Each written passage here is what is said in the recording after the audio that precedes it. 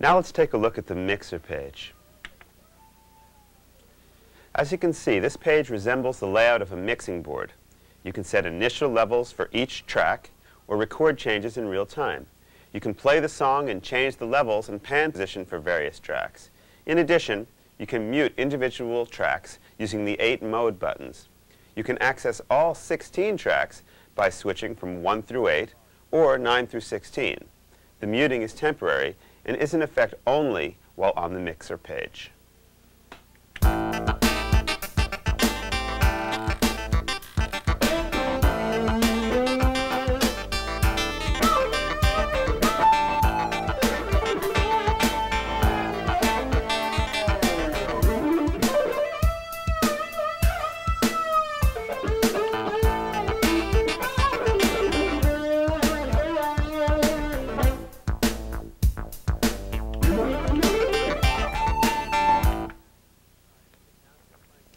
Once you have the settings you desire, you can press Keep to update the initial volume and pan settings found at the beginning of the track.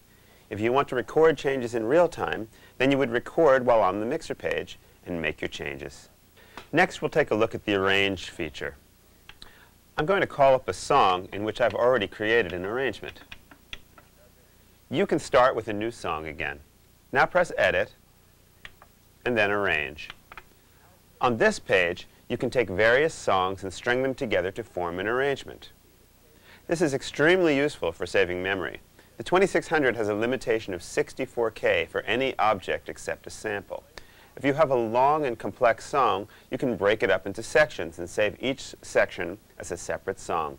Then you can use the Arrange editor to put the sections together. If you have a section that repeats, you don't need to save it twice. You can have the Arrange editor play it twice. Let's look at the parameters on this page. Each part of the arrangement is called a step. For each step, you assign a song. I have song number 300 for the first step. As I scroll through the steps, you can see the song assigned to each step. To add new steps, you can press the Add button.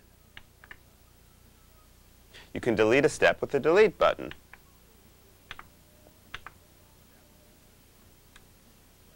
For each step, you can choose to mute individual tracks. In this way, you could assign the same song to 2 steps, but mute different tracks in each step. Then when you play the arrangement, you will hear 2 different sections, even though they were using the same song. You can also transpose a step and have it repeat any number of times. One great feature is that you can trigger steps from various keys and then play along with them, so you can spread your different sequences across the keyboard and trigger them in any order you want to create arrangements in real time. As you can see, I've assigned the first song from C1 to G1, the second song from C2 to G2, etc. Since the song is assigned to a group of keys, as I play up and down the keyboard, the entire sequence will be transposed. However, I don't want the drums to transpose, since they would end up playing different drums assigned to those other keys. To prevent this from happening, you tell the 2600 that a specific track is a drum track so that it will not respond to transposition. You can set this parameter on the common page in the editor. So if I go to song 300, and we look inside the editor, you will see that tracks 2 and 3 are set as drum tracks. There is one last parameter you need to set to trigger songs from keys. I'll go back to my arrangement song and press Edit. Notice the parameter called Trigger Channel. I have this set to MIDI channel 7. I've called up a lead sound on channel 7, and when I play the notes I have assigned to trigger the steps, the song plays without playing the lead sound.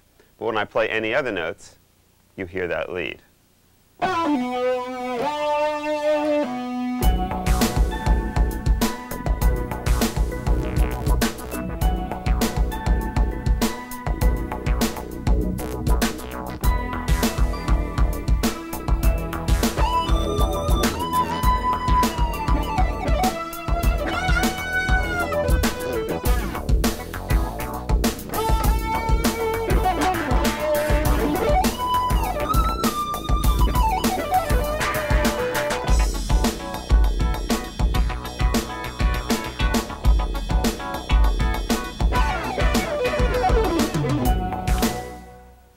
Now we'll take a look at Kurzweil's unique RAM tracks feature. This feature allows you to record a sample while your sequence is playing. The Kurzweil will automatically create a program to play your sample and place it in your sequence so that playback of the sample is synced correctly to your song. You will need to have the sampling option in your unit to take advantage of this feature. I'll start by calling up a song which has some basic rhythm section tracks.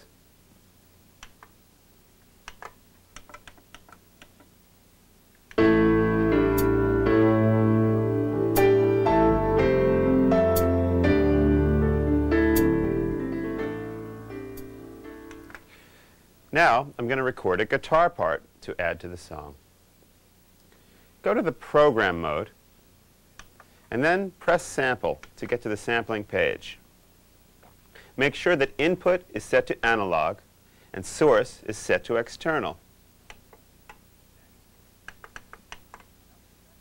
Next, set the sampling time for enough seconds to record what you need. Of course, the maximum amount of time you can choose will depend on how much sample RAM you have in your instrument. I'll turn the monitor parameter to on so I can hear what I'm playing through the Kurzweil. Then I'll set the mode parameter to mono left, since I'm recording from a mono source. Next, I have to adjust the gain parameter so that I have a good signal coming into the Kurzweil. A little hotter. The level meters show the level of the signal. As in any recording, you want to get the signal as close to 0 dB as possible without pinning the meters. The next thing that I'll do is set the threshold so that it doesn't actually begin sampling until it reaches a level that's above the level that I set. So in this case, I can see that the level is reaching -4 dB, but I'll set the threshold for -24. That way, as soon as it goes over that, we'll begin the sampling process. In order for the RAM tracks feature to work, the song must be playing before the actual sampling begins. If you want to start sampling from the beginning of the first bar of music, then make sure that you have the click parameter set to count off so that you get a count off before the song starts playing. If you have a keyboard, you can simply press the dedicated play button. For those of you with a rack, pressing the left and right cursor buttons together will start the current song. Now I'll press record in the sample mode, but it will actually wait to begin sampling until I exceed the threshold limit. Once I've done that, I can press play and begin my performance.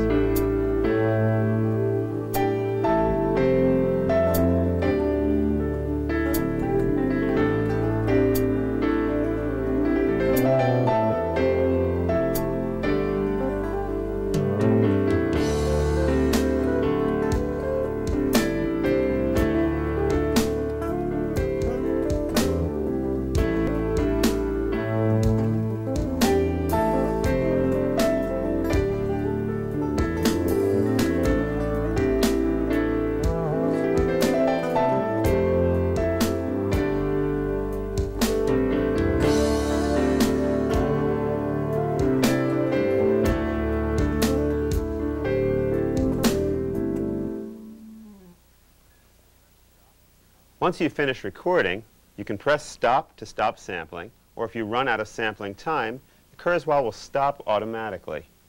This also stops the song playback as well. Now the Kurzweil asks you to strike a key to set the sample route, or you can press default to set it to C4. Next, the Kurzweil will give you a display showing you the maximum level signal or number of clips.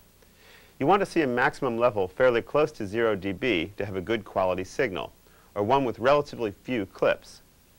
Press yes, and the Kurzweil takes you to the standard saving dialog where you can name and save the sample. Although we always recommend that you name all of your objects to help make it easy to keep track of them, for now, we'll just save with the default name of new sample. Now the Kurzweil asks you if you want to place the sample in the song. So we press yes. Next, you're allowed to pick which track you want to use for playback of this RAM track. The first time you record a RAM track, you should pick an unused track, because the Kurzweil will be creating a program to play back the sample, and that program needs to be on its own MIDI channel.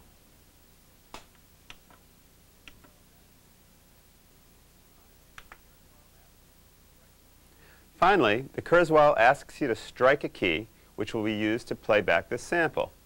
This key is different than the root key. It's the key number used to actually trigger the event in the sequence. The kurzweil makes sure that the sample plays back at the right pitch, regardless of which trigger key you select. Now, if you go to the song and scroll to the track you chose, you will see that there is a new program assigned to that track.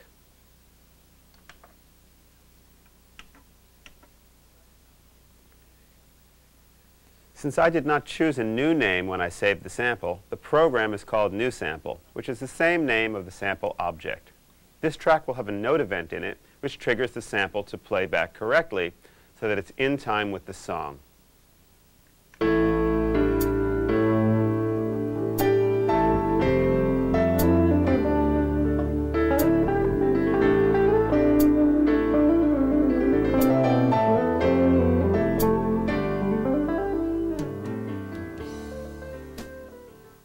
You can continue recording more RAM tracks. Once you've recorded the first RAM track, you can choose the same song track to use for your additional RAM track. In fact, each song track can have up to 32 RAM tracks. This is because the kurzweil will put each sample on its own separate layer in the program, and a program can have up to 32 layers. You can then go back and edit each layer to assign any vast programming and further alter your RAM track. You can also choose different song tracks for each RAM track, in which case each sample will end up on its own program. One final thing you should know about RAM tracks. Because there is no way to actually sync sample playback to MIDI, if you have a sample which plays back over a long period of time, it can drift in relation to MIDI events. You can have up to a ½ millisecond of drift per minute. So for this reason, you're better off recording your RAM tracks in several shorter phrases rather than a simple long sample. There is one final step to working with a song, and that is to add effects. But before we show you how to do this, you need to learn a little bit more about how the effects work in the K2600. In the next section, we'll cover the basics of KD effects and then come back afterwards to show you how to use effects with a song.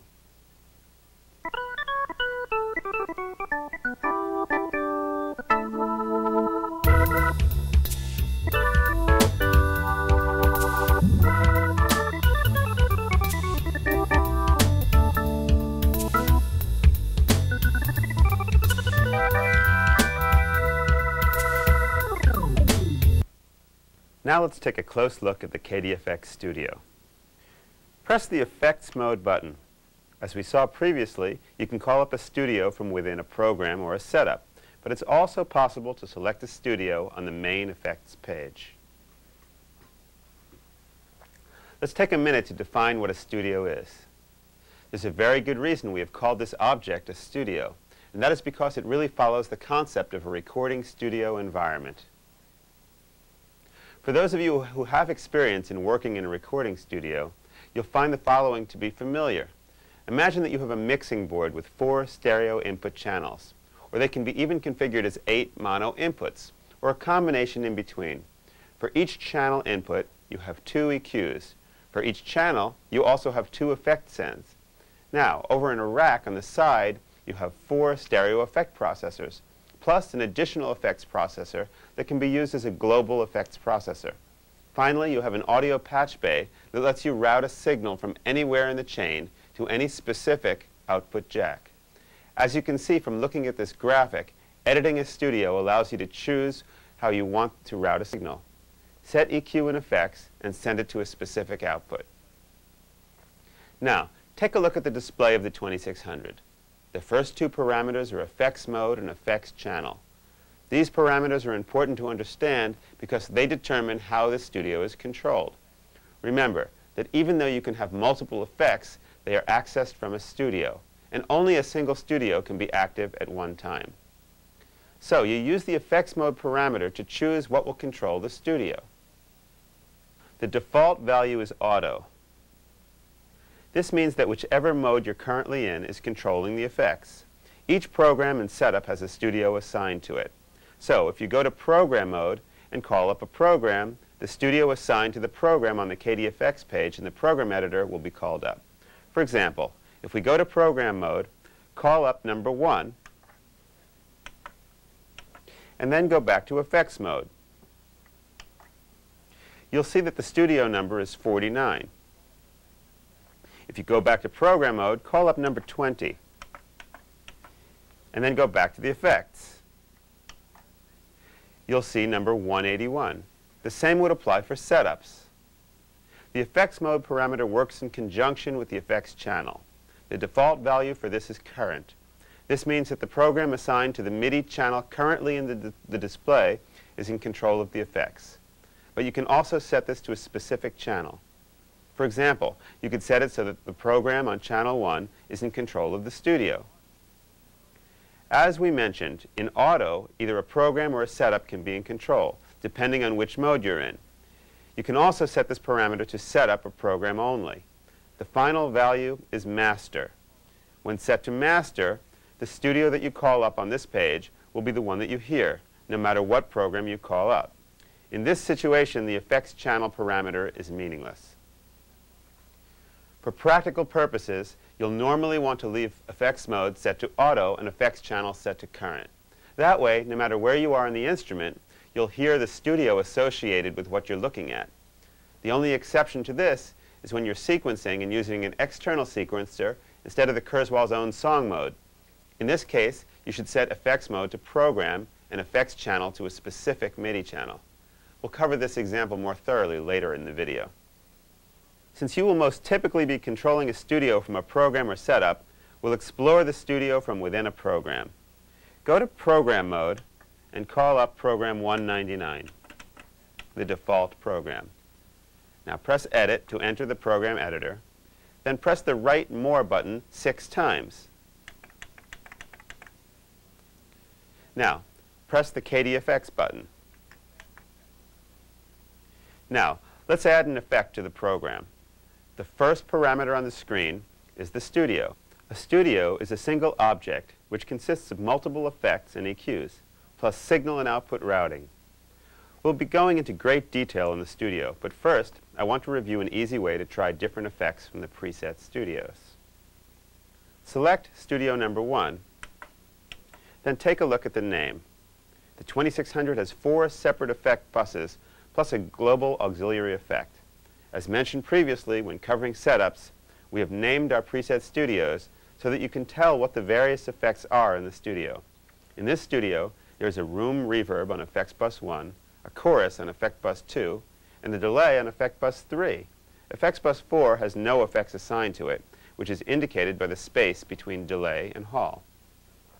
In all of our preset studios, we have left effects bus 4 set to no effect, so that you always have one dry bus to choose from if you need it. Finally, a hall reverb is assigned as the auxiliary effect. Now, press the left More button 3 times, and then press the Output Soft button. As we did when we edited the setup, if you switch the output setting, you can choose which effect in the current studio that will be used for this layer in the program. Notice the pair parameter is set to KDFX A. One thing that you should understand is that the output pair parameter on this page does not refer to the actual output jacks on the back of the instrument. Instead, it refers to an output which sends the signal out of the synthesizer part of the 2600 and into the effects part of the 2600. All of our preset studios are designed to be as easy to use as possible, so we always have KDFX A going to effects bus 1, KDFX B going to effects bus 2, and so on. Remember that in our studio we had a reverb, a chorus, and a delay. Since our layer is now set to KDFX A, you will hear that room reverb when you play the instrument.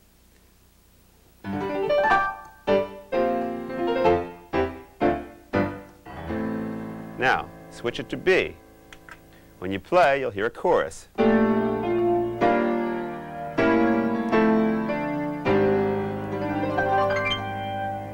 If we switch it to C, we'll hear a delay.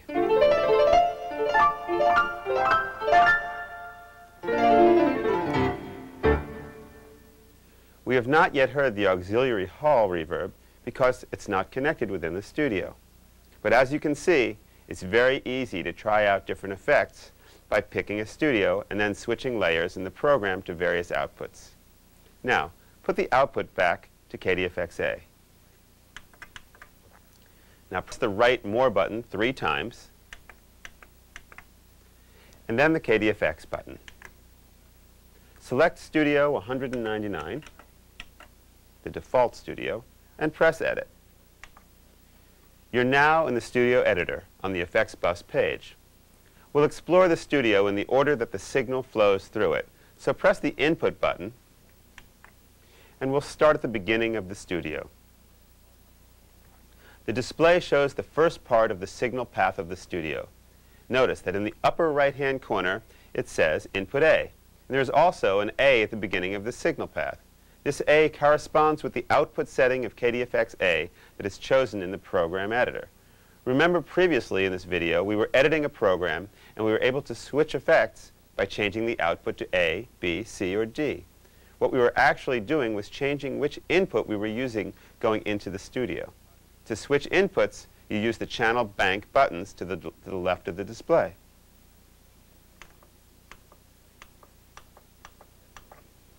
Make sure that you have the input set to A and play your keyboard. Notice that the arrow leading from the A to the first EQ flickers. This gives you a visual monitor of when a signal is coming in from that input. If you switch to input B and play, you'll see that the arrow doesn't flicker, showing you that this program has its layers routed to A. This can be very useful if you're playing a program or setup which is using multiple input buses for the different layers of programs, helping you to keep track of where everything is being routed. In the upper left-hand corner of the display, the currently highlighted parameter says SP. This means that this input is set for stereo with panning. You can change it to stereo with balance or to mono. For info on these settings, you should consult your manual. We'll leave it set to stereo with pan. Now, let's look at the signal path itself. The first 2 boxes are the 2 EQs that we talked about before. By highlighting a box, you can choose from several different types of EQ for each of the 2 EQ segments. The Kurzweil offers low and high shelving EQ, a fixed width parameter EQ, a low and high pass filtering. If you have chosen a shelf or a parametric EQ, then you'll see 2 parameters below it. The G is a gain parameter, and the F is the frequency. For example, if I set the high shelf frequency to 880 Hertz, then I can boost or cut the frequencies above 880 Hertz by changing the gain.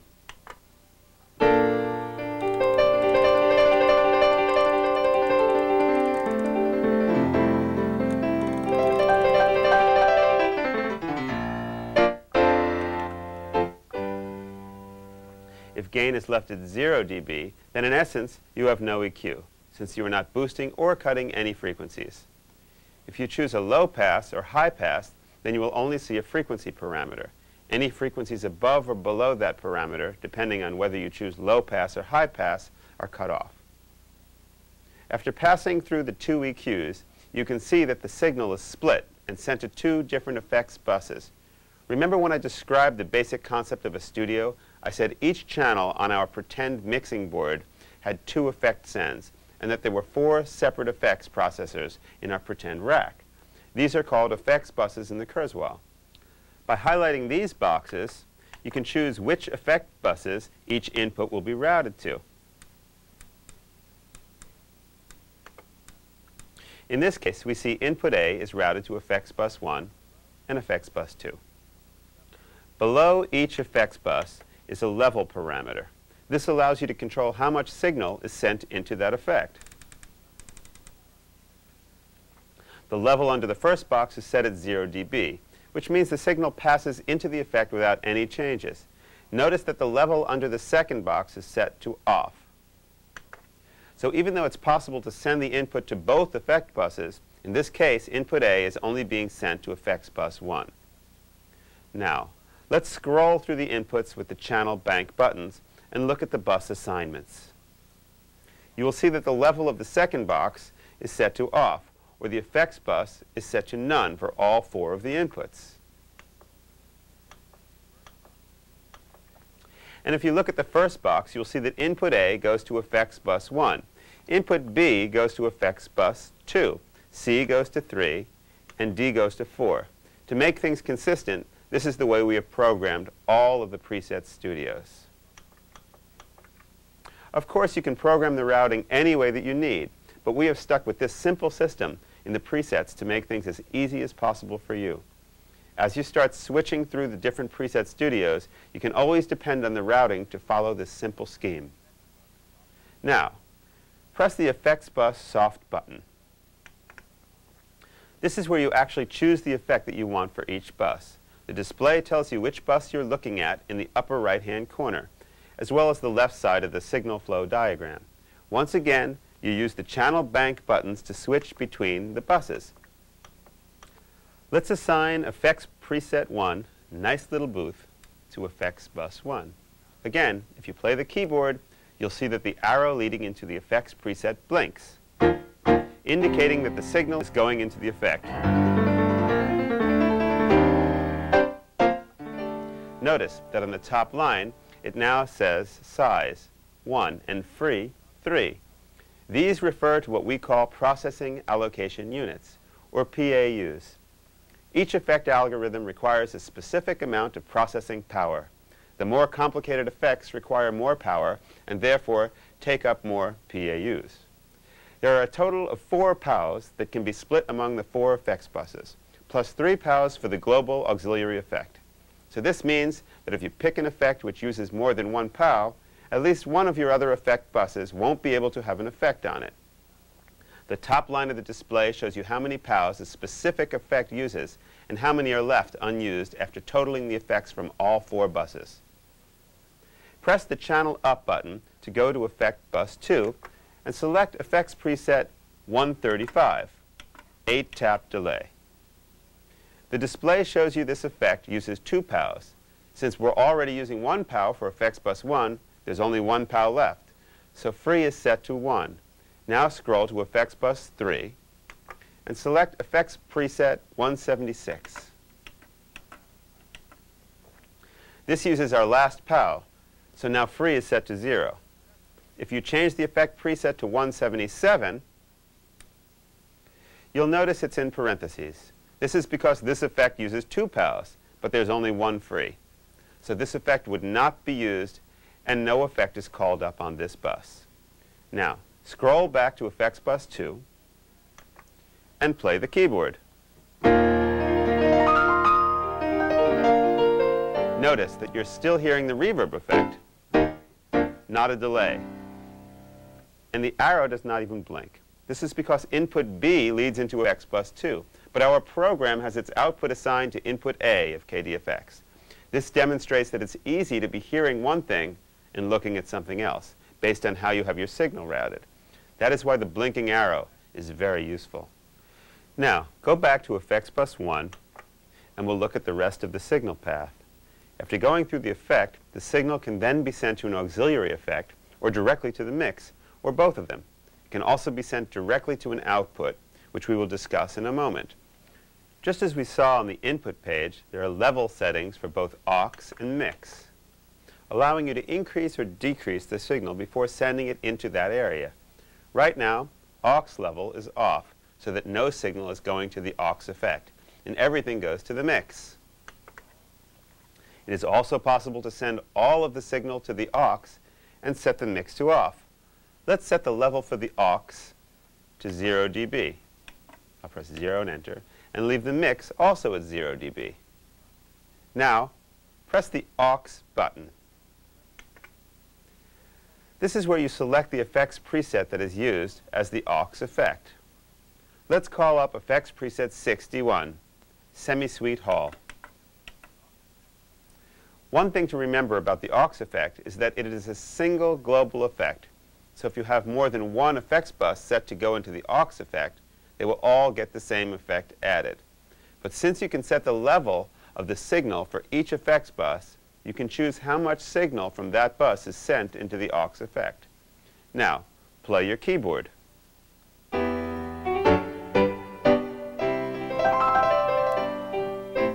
Notice that the arrow once again blinks, showing you signal is coming into the aux effect. You should also notice that your signal is louder now. It is actually twice as loud. Let's look at why this happens. Notice that the signal coming out of the aux effect is going into the mix with the level set at 0 dB. Now, go back to the effects bus page and look at the signal path.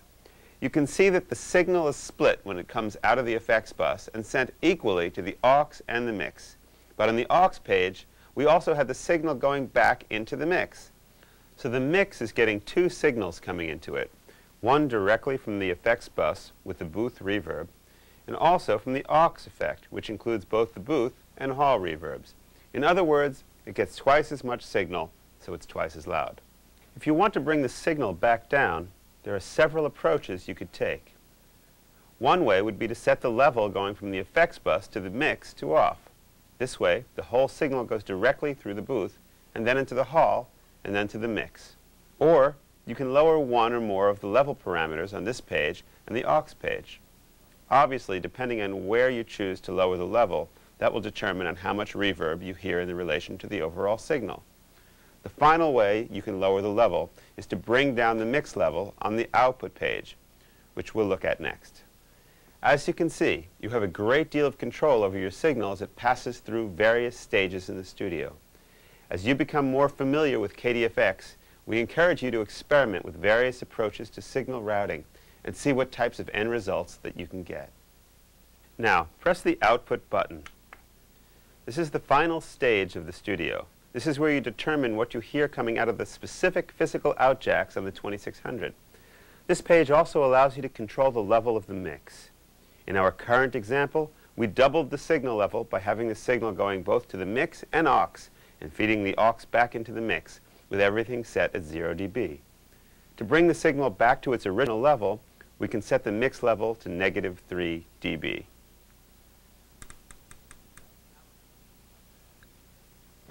Now let's look at the output parameters. These outputs correspond to actual pairs of jacks on the 2600. We see that output A is set to mix, and all other outputs are set to off.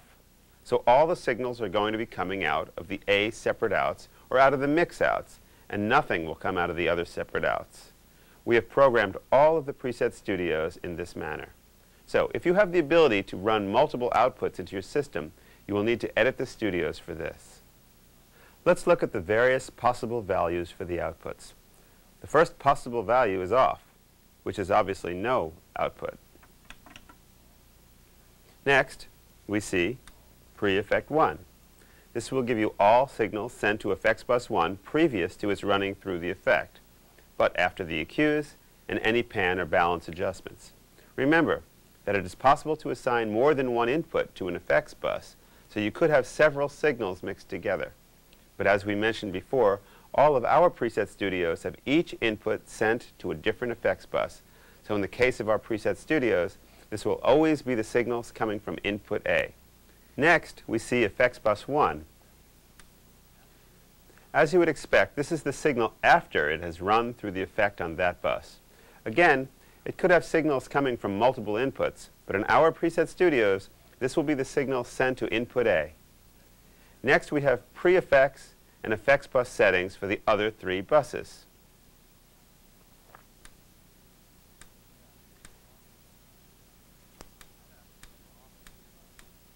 After that, we have aux effect. This will give you the output of the aux effects bus.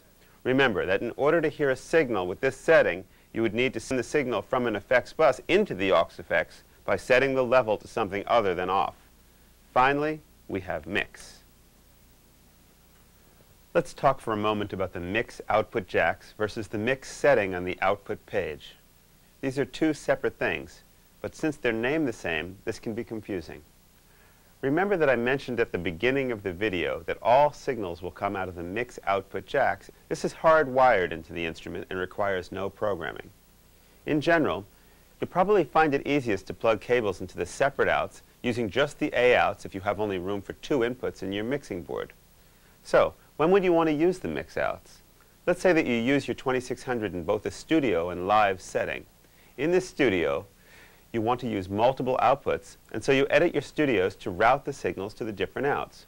But when you perform live, you might want to keep things as simple as possible and use only 2 outputs. Instead of having to go back and reprogram all of your studios, you can simply plug into the mix outs and everything will come out of those 2 outputs. Go back to the mix value on the output page. This mix has to do with the mixing of the signals from the various effect buses in the studio. Typically, this might be a mix of all 4 effects buses, but it doesn't have to be. Remember that on the effects bus and the aux effects page, you can determine whether or not the signal is sent into the mix. So you might choose to mix 2 different effects buses together and send that to one output pair while sending the other effects buses directly to other outputs. As you can see, there are many possibilities for how you might choose to route signals to your output jacks.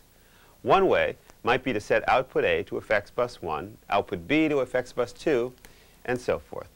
But if no output is set to the aux effects or mix, you could never hear the aux effect.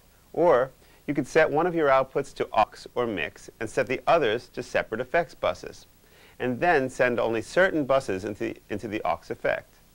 The best thing is that since this is all programmable per studio, you can make different studios for different needs and quickly switch between them. Once you have your studio configured the way you want it, you can name and save the studio. When you exit out of the studio editor, you'll be back in the program editor with your new studio assigned to the program.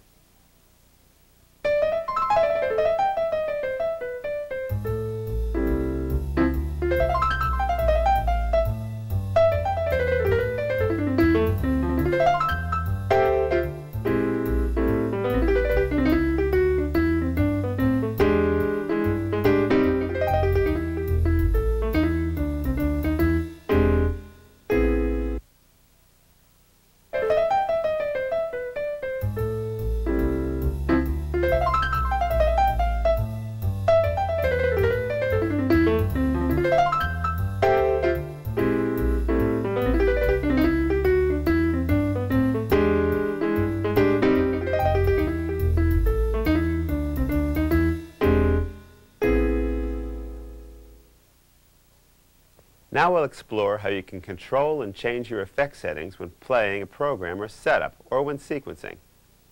First, we'll take a quick look at the effects themselves. Let's start again in program mode on program 199. Then go into the program editor and go to the KDFX page. Call up Studio 1 and press Edit. Once again, you're in the Studio editor, and you can see that the Bassy Room effect is called up on effects bus 1. Now, press Edit again. We call an individual effect an effect preset, and you can see the display shows you are in the effect preset editor. An effect preset consists of a basic effect algorithm plus editable parameters. Different algorithms will have different types of parameters, so the display will change depending what algorithm is chosen.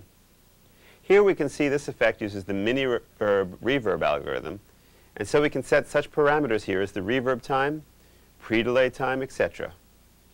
If you press the Parameter to Soft button, you'll see that you can select the room type and other settings. Now, press Exit, and then use the Channel Bank buttons to scroll to Effect Bus 3. This has the fluid chorus, delay, reverb. Press Edit again. This time the algorithm shows chorus and delay and reverb. Notice, there are now 4 Param Soft buttons. Depending on complexity of the effect, you'll have different numbers of editable parameters for the effect. If you want to customize the effects, you can edit the parameter here and save new effect presets. But Kurzweil also makes it very easy to change these parameters from outside of the effect preset. And this is what we're going to look at next. Press Exit so that you're back in the Studio editor. The first type of effects editing you can do outside of the effect preset is called a bus override, or bus mod, and you have 2 of them available for each effect bus, plus 2 for the aux effect. If you look at parameters under Effects 3, you will see 2 marked Wet, Dry, and Out Gain. If you scroll down, you will see that you can easily change the wet, dry amount, which will override the setting found within the preset. Wet, dry, and out gain are the typical default parameters displayed, but in fact, you can almost override any parameter in the effect preset. If you scroll one parameter to the left, you will see that you can change wet-dry to other editable parameters in the effect preset. Notice that as you change the parameter, the value also changes, showing you the current value for that parameter within the preset. You can then scroll back to the value and change it to a new value. As you can see, this gives you the ability to customize a studio without having to edit the individual presets and save them. Now, we will look at the second way of modifying the parameters, which is even more powerful. Press Exit, and then No to the Save Changes screen. Now you're back on the KDFX page in the Program Editor. Notice the parameters below the studio. These are called effects mods. Press the down arrow key, and you should be on the first bus parameter. Virtually every parameter from the studio can be controlled from the program, including input EQ sections, all the effects buses, the aux effect, and the mix levels. Change the bus parameter to the next value. It now says in A. If you scroll one parameter to the right, you can now select the various EQ and send parameters found on the Input A page within the studio. Let's set it to EQ2 treble gain. Now let's look at the next three columns. The adjust amount will change the fixed amount that was set within the studio. This works in the same way the bus override parameters did in the studio editor. So I could increase the amount of treble EQ by boosting the gain here without having to edit and save the studio.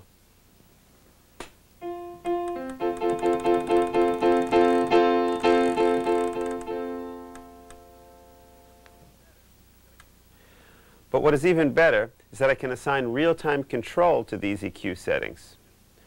Scroll over to the source and set it to controller number 6. This is data. Remember that in the default control setup, slider A is assigned to data. Now scroll over to the depth parameter and set it to 6 dB.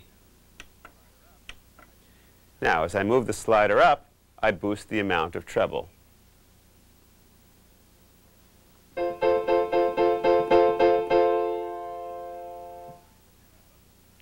Now, scroll down to the next bus parameter and let's look at the possible bus values. In addition to inputs A through D, you'll also see effects 1 through effects 4, plus aux and mix. As you change the selection, the available editable parameters will change. Set the bus to effect 1. Now, when you scroll through the values in the parameter column, you see all of the editable parameters from the Basie Room Effects preset, since that is what's on effect bus 1. Set it to wet-dry.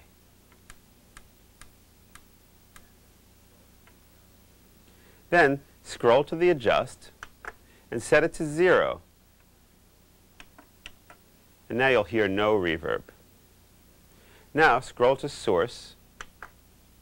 And one nice thing is that you can set several effects mods to the same control source. So you can assign this also to data. Set the depth to 75%. Now, as I move the slider up, it boosts the treble, and at the same time, it increases the amount of reverb.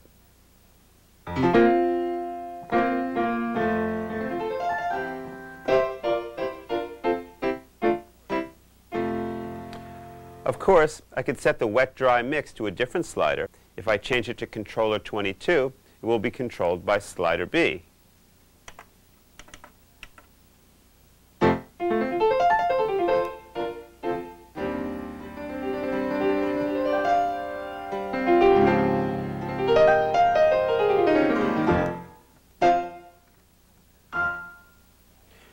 Press Edit. This jumps you back into the studio editor. Notice that the wet-dry parameter now says effects mod. This indicates that the wet-dry mix is being controlled by an effects mod from the program. Now press Exit. The KDFX page gives you 3 effects mods, but if you look at the effects mod 2, 3, and 4 pages, you will see that each of them has 5 effects mods on the page, giving you a total of 18 different parameters in the studio that you can control. As you can see, this gives you a tremendous amount of power to control and change your effects. Let's take a look at one more program to see effects mods in action. Let's look again at program 80, Poly Real Mini.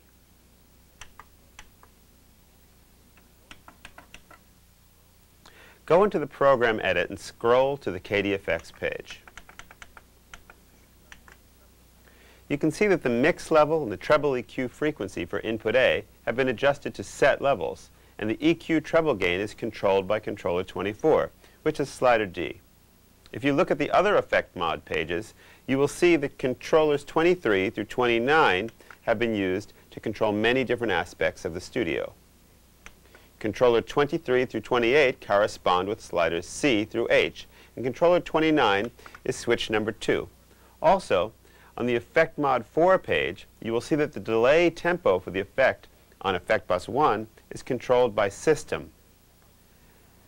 This means that it will follow a MIDI clock. You can use the Kurzweil's internal clock or sync to an external clock, depending on the setting of the clock parameter in song mode. You'll find the same set of effects mod pages in the setup editor. If you want to use the effect mods when in setup mode, remember that for any real-time control, you will need to assign the controllers to send the specific MIDI controller numbers you assign on the effects mod pages. These controllers must be assigned in zone 1 of the setup. One very useful feature is the ability to import a studio from another program or setup. For example, here's a program that I created which does not yet have effects on it.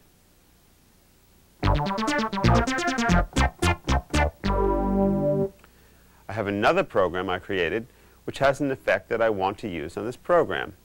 So I go into the Program Editor and scroll to the Import Effects page. And then I press it. Now I'll call up the program which has the effect I want to import. I can play the keyboard while I'm on this page and hear the studio associated with any program or setup.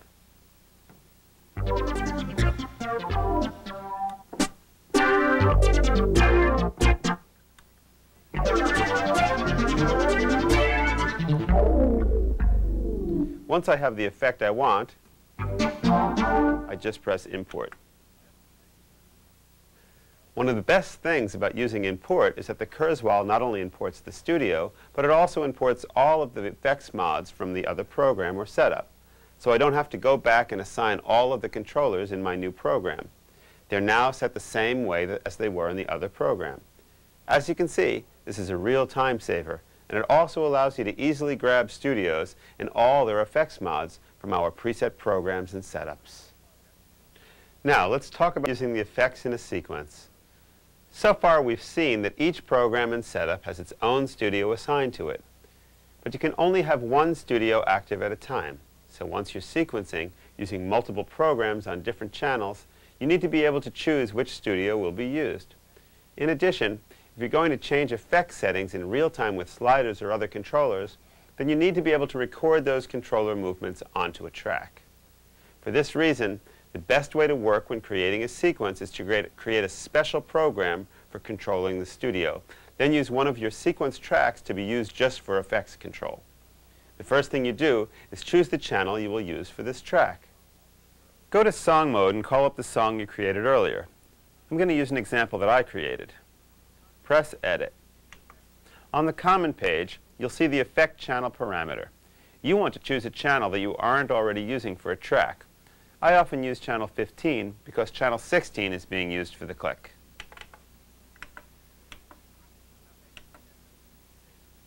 Now exit the editor and save the song. Set your record track to the track that is assigned to the channel. In this case, track 15. Now highlight the program parameter.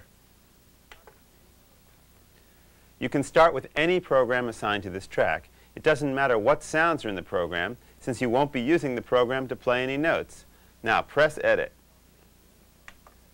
The Kurzweil takes you into the program editor, exactly the same as if you pressed Edit when in program mode. At this point, you can go to the KDFX page and call up the studio you want. Then you can assign any effects mods you want to use. In my case, I already have a program which has the studio and effects mods that I want.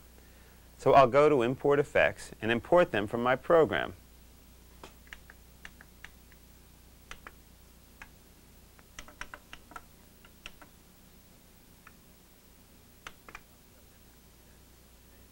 Once you have everything set, save and name the program and exit out of the editor.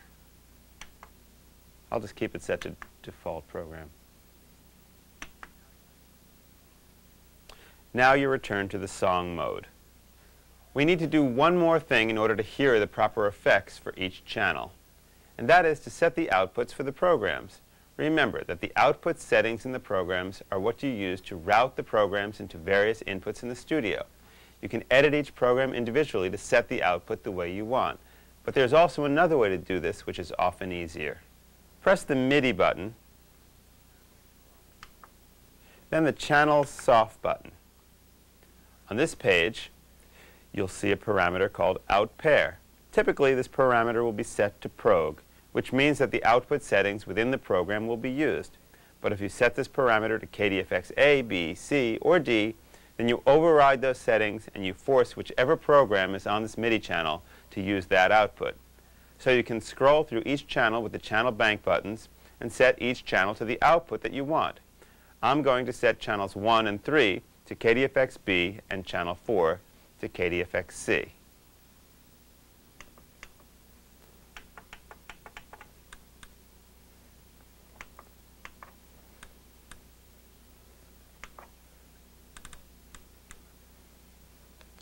I'm leaving channel 2 set to Prog because my drum program has different layers set to different outputs so that the various drums have different effects. The advantage of using this method is that you don't have to edit and save each program you're using in the song. But these settings are global, so if you have another song and it has different routing, you'll need to change these settings each time you change songs. Once you have set the outputs the way you need, go back to song mode. To make sure the correct studio is always called up when you play the song, record a couple of bars for this track. That will cause the kurzweil to put the program and bank changes into the track to call up your program. Now, if you want to change effect settings throughout the song, you can use this track to record controller movements that you program as effects mods. Okay, now we'll have some fun and go to our effects track. And I'm prepared now to use the sliders to do some real-time control of our effects. So if I hit record and play, we'll record my actions.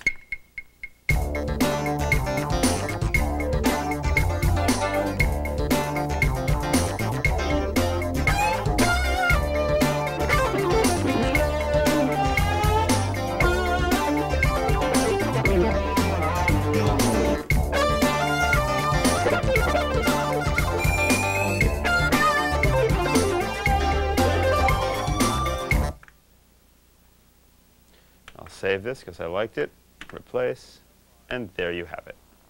So far, I've shown how to assign and control the effects after having recorded my tracks, and I've chosen a studio in which I already knew exactly how everything would sound.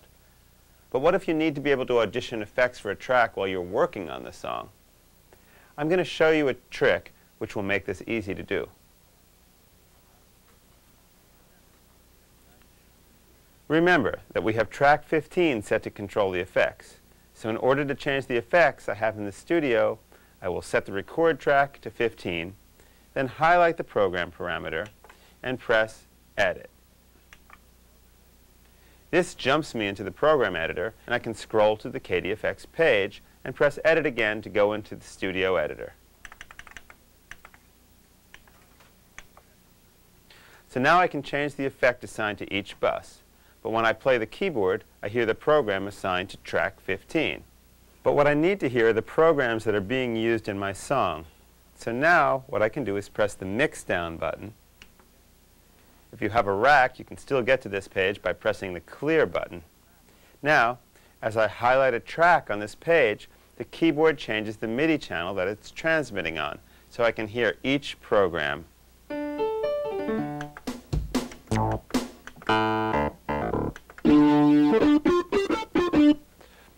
I want to change the effect I have for the lead sound in my song. So I'll scroll to that track as I've done. Now I press exit. The screen returns me back to the studio editor, but I'm still transmitting on channel 4 instead of channel 15.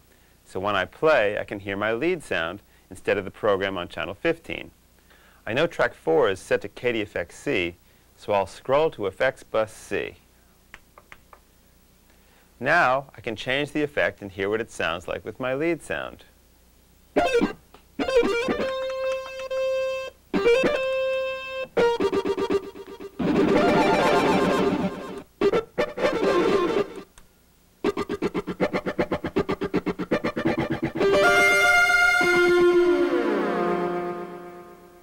Once I've found the effect I want, I can press exit and save my studio.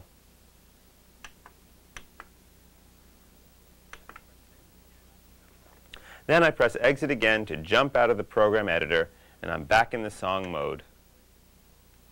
Notice that when I play the keyboard, I'm back to hearing the program on channel 15 instead of my lead sound on channel 4.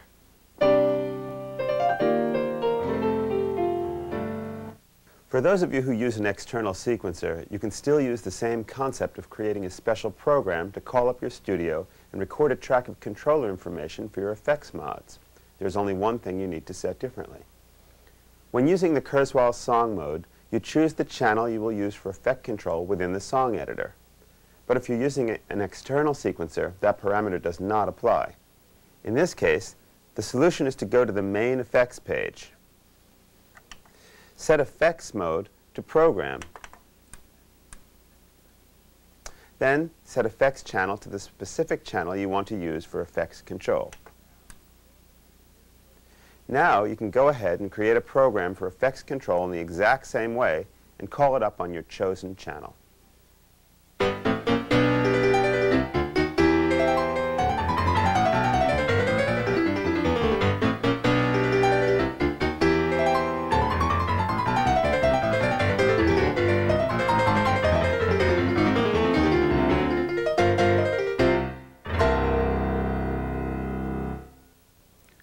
Once you start creating your own programs and samples, you're going to want to start saving them to disk. Let's take a moment and talk about memory. There are two kinds of RAM memory in the 2600, sample RAM and PRAM.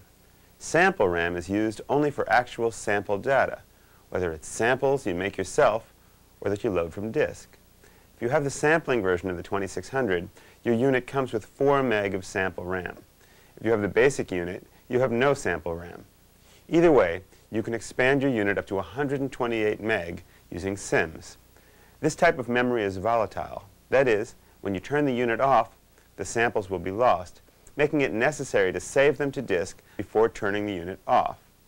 The other type of RAM, PRAM, is used to hold all objects except for the actual samples. This type of RAM is battery-backed.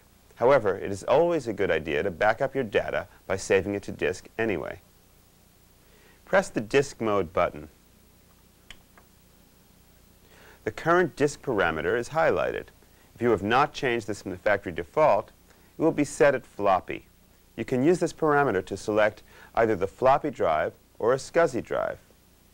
Each device in a SCSI chain needs to have its own separate ID. There are 8 possible IDs, numbered between 0 and 7. The default number for the 2600 is 6.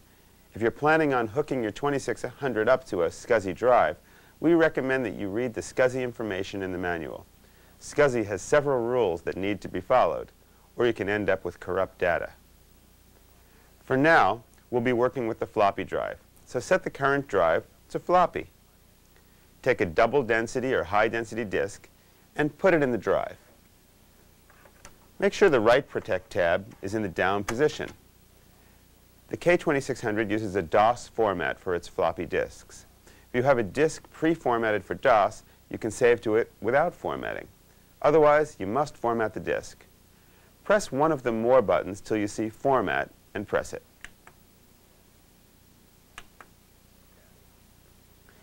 Answer yes, and you will be asked whether to format to a 720K or 1.4 meg. Double density disks are 720K and high density disks are 1.4 meg. You should always format the disk for the appropriate size. If you try and format a double density disk for 1.4, it will fail the formatting process. Press Yes in the next couple of screens, and the formatting process starts.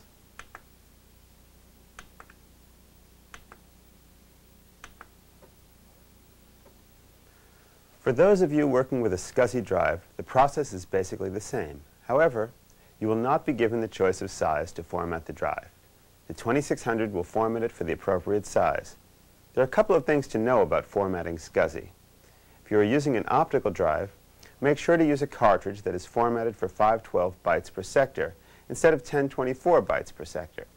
The second thing is that the 2600 does not format SCSI devices in fully implemented DOS, as it does with floppy disks. However, the 2600 can read and write to DOS-formatted SCSI drives. So those of you with a computer may want to format the drive for the computer. Then you can hook up the drive to either the PC or the 2600. The 2600 has a limit of 2 gigs for the drive size. If you have a larger drive and format it from the 2600, it will be formatted for 2 gig. If you format your drive from the PC, make sure to make the first partition 2 gig or less, since the k2600 only sees the first partition. The other partitions can still be used by the PC. Next, we'll talk about directories. You can group files on disk together within a directory, also known as a folder to Macintosh users. Grouping files by directory is extremely useful for organizing your sounds and songs, especially if you have a large hard drive. You can even put directories within other directories, just like on a computer. This is known as hierarchical file system. Press the Write More button and select New Directory. You are then asked to name the directory. The name can be up to 8 characters and follows DOS naming standards. This screen looks similar to the naming screen for objects, but 2 of the soft buttons are different. The 2 arrow buttons are replaced. You can still move the cursor by using the left and right arrow buttons to the right of display. The End soft button moves the cursor to the last character. The Choose button will display a list of names of files already on the disk. This can be useful if you're naming a series of directories with similar names.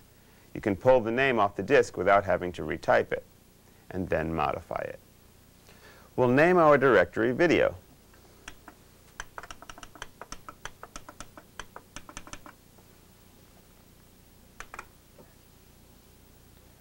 Next, the 2600 will ask you if you want to use the current directory for the file. Since this is our first directory, just press OK. The 2600 creates a directory and returns you to disk mode. Now we're ready to save a file. For all disk operations, there are 2 methods you can use. One is the bank method, and the other is the object method. The object method will allow you to save and load individual objects. We'll start with the bank method, since it's simpler.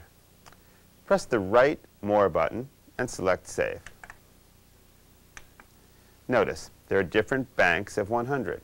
If you scroll down, you will also see Everything, which saves everything in RAM, and Master, which saves all the global and MIDI parameters. When you choose a bank to save, it will save all types of objects in that bank. An asterisk after the bank indicates that there are objects in that bank. Let's look at the soft buttons on this page. Pressing Export gives you the opportunity to save a file in other formats besides the Kurzweil format.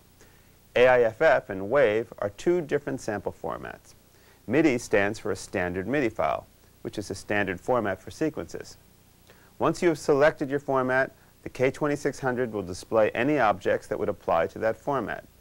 Since we have neither samples or songs in memory at this point, the display shows nothing. Press Cancel, then Save again. The Object soft button allows you to use the object method of saving. We'll be showing this method later. The New Directory soft button performs the same feature found on the Disk Mode page. It is also placed here so you can create a new directory to save a file without having to exit the Save page. We'll save the 200s bank, since that is where we saved the program we created. Once 200 through 299 is highlighted, press OK. Once again, we see the naming page. We'll name our file Dream and press OK to save it.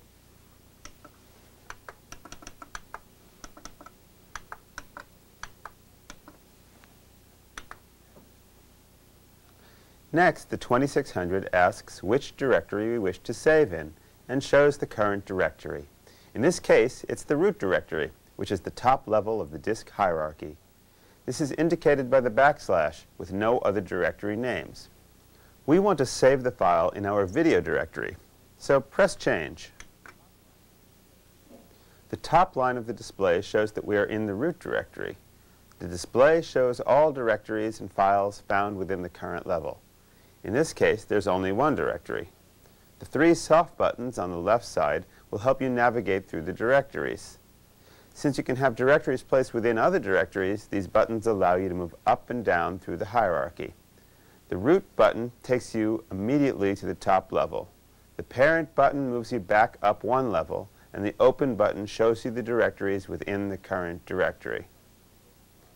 Pressing current will save the file to the current root level directory. If you want to save the file within the video directory, press Set Directory button. The file is then saved.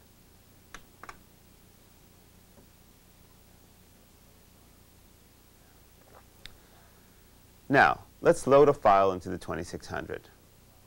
For this example, we'll load a file from one of the disks that came with your 2600. This disk is marked Demos. Put the disk in the drive and press Load.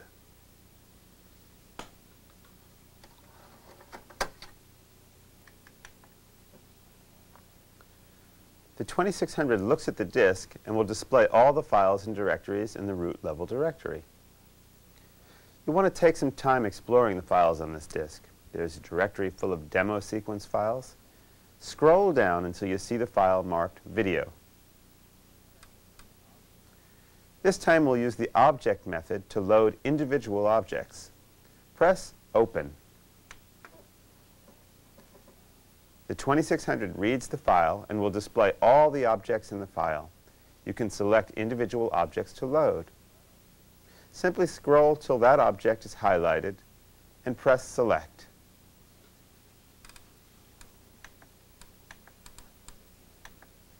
An asterisk will appear next to the name indicating it's been selected. You can scroll through all the objects and select as many as you want this way. Once you've selected objects, you may want to double-check the items you have selected. Pressing the Next soft button will jump you to the next selected item in the list. If you have different types of objects in the file, pressing the Type soft button will jump you to the first object for each type in the list. Another way to select objects is by using the Multi-soft button. Pressing this button gives you a new screen which will allow you to select objects by various criteria. If the Select parameter is set to Type Range, you can select various types of objects within a selected range of IDs. For example, you could choose to load only programs with IDs between 200 and 250.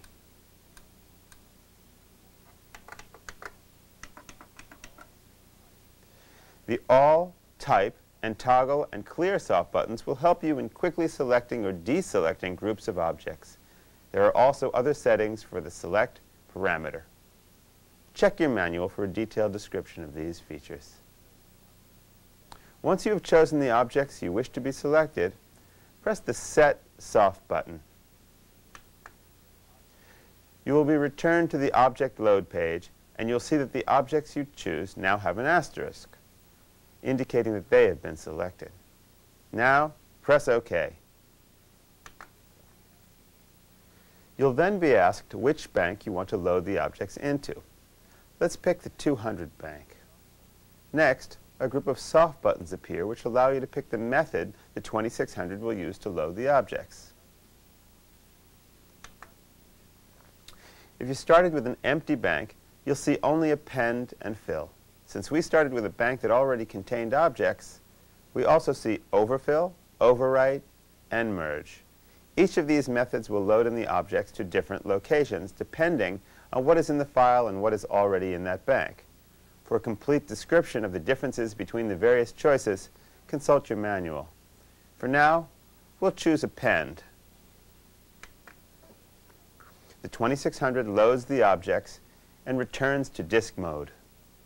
If you go to Program mode and scroll through the bank, you'll see the objects you chose.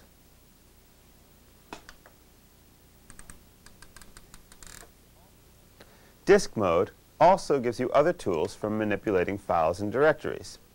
You can delete or rename them. You can move them from within one directory to another. You can also copy individual files or backup directories from one disk to another. These features work in much the same manner as loading and saving, so you can consult the manual if you have any further questions on that. You will also find a soft button marked Utilities. In this window, you can check the amount of free space on your current disk, list the files in various directories, or find a file or directory by using a search string.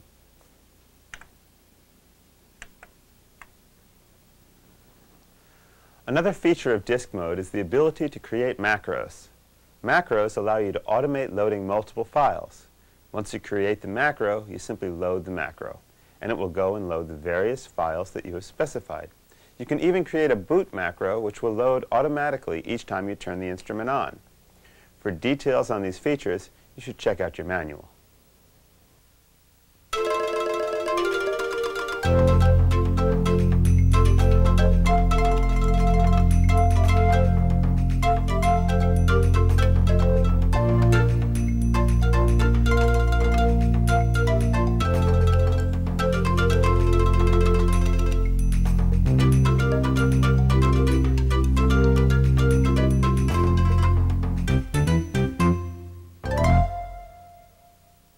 Kurzweil is well known for supporting and updating our instruments for years after they're released. One of the great things about the 2600 is that the operating system is on flash ROM.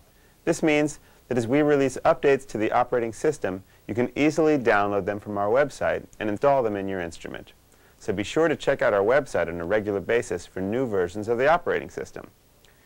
You can check the version of the OS in your unit simply by turning it on and watching the display. The version number is displayed during the power-up process. There are several options which you can add to your 2600. Some of these options are user installable. If you look on the bottom of your instrument, you'll see 8 screws attaching a removable panel to the instrument. When you remove those screws and take off the panel, you will see a circuit board with various slots on it. One of these slots holds the PRAM option, which will increase the amount of battery-backed RAM. This RAM is used for holding everything that you can name and save into memory except for samples. Next to the PRAM slot are 2 slots for holding sample RAM. The K2600 uses standard 72-pin SIMs for holding samples. SIMs are not battery-backed, so you must save your samples to disk before you turn off your unit, or the samples will be erased. The K2600 can hold up to 128 meg of sample RAM. Also, on this board are 4 slots for holding ROM expansion options. These ROM options add additional samples, programs, and setups. Currently, there are 2 ROM blocks, contemporary and orchestral, each of which adds 8 meg of ROM samples with 100 programs and 50 setups. 2 additional ROM blocks will be released in the future. Also, on this board is a lithium disk battery for the battery-backed RAM, which can be replaced when the battery runs low. There are several other options for the K2600 which must be installed by an authorized service center. You can add an internal SCSI hard drive. If you purchased a 2600 without sampling, you can add it with a sampling option. Finally, the KDS option adds the ability to output or input 8 channels of digital audio to Kurzweil's digital multitrack interface, or even to another K2600. I hope you've enjoyed this video and found it to be both helpful and informative. So now, sit down in front of your instrument, start playing, and have some fun.